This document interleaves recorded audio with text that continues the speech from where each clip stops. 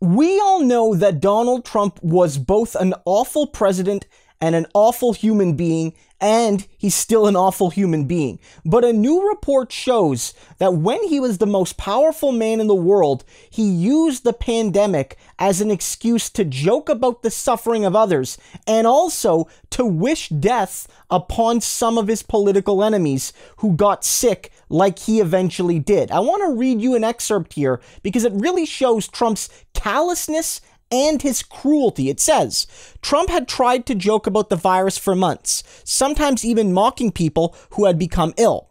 At one meeting several months before Trump got sick, NEC Director Larry Kudlow had stifled a cough. The room had frozen. Trump had waved his hands in front of his face as if to jokingly ward off any virus particles and then cracked a smile. I was just kidding, he'd said.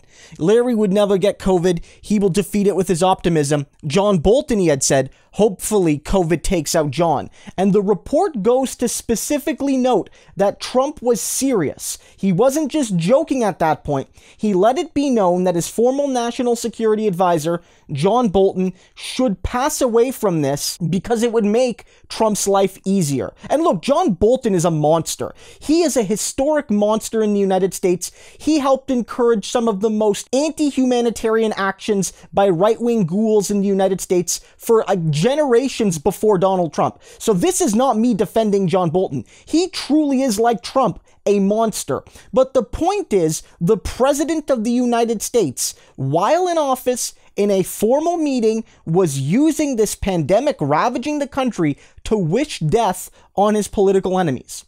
That is not a good thing.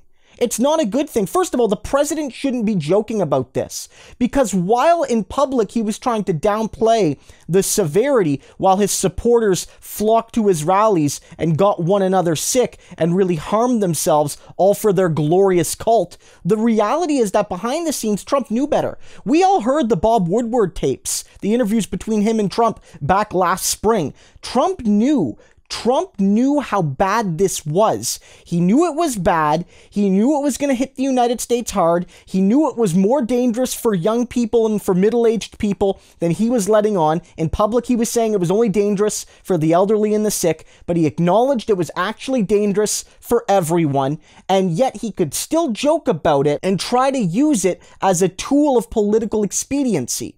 I don't care how we felt about Trump. I really don't care. I know a lot of people wouldn't have been sad that he passed away from it, but my first instinct was not, I hope that, COVID takes care of my political enemies. I don't think that's just. You might call it karmic with Trump, given that he let so many people pass away. You might call it karmic, given that he joked about it, especially until he faced the severe reality of it. But the fact of the matter is, it seems like Donald Trump was relatively unique, at least among top officials, in using this crisis to beg for the death of his enemies.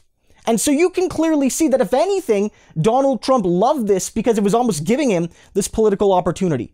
These clips we're getting, these little insights we're getting into Trump since he's left office, shows that on a moral and on a intellectual and on an emotional basis, he never had the integrity or the stability for the office he had. And if he gets power again, guys, and again, there's a chance he might, he will be even worse because he'll know that, one, that's his last term, and two, he'll know how to be an even more effective evil leader.